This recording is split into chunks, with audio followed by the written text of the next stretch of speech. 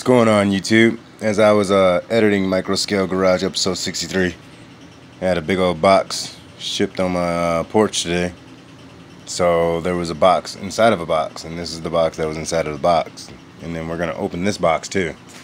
A lot of boxes. How many times can we say box in 10 seconds?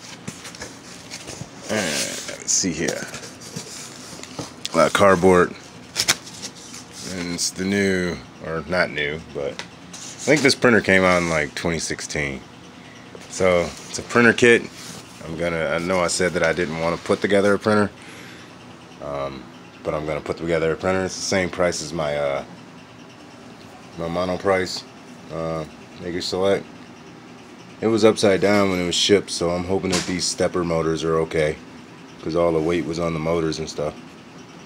And then gonna get this taken care of and built and everything. So this is the Alunar, I don't know how to pronounce it. Wonder if it's the upgraded one with the heater extrusion where it was already pre-made. But I'm gonna do a build video on this, or let me know in the comments if you guys want to even see a build video, because there's so many build videos of 3D printers out there. I haven't found a 3D printer video, like a build video for this, just like more like a company video.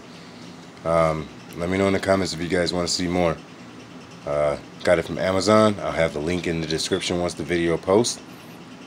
And it was about $160, so I'm pretty happy with this. It's a bigger printer. We're going to be able to print bigger and more scale stuff with this printer. Kind of like we can print our smaller stuff with our mono price printer that we got. So stay tuned, you guys. Stay tuned. Peace and love, and God bless, and happy Memorial Day. Memorial Day.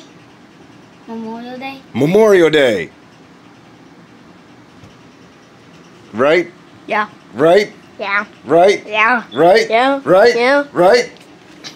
All right. So this is what we're going to be working on, is this printer. I got Zep Zone token. Yeah, you do. Yeah, all right, you guys. Peace and love. God bless. And I'll see you guys in the next video.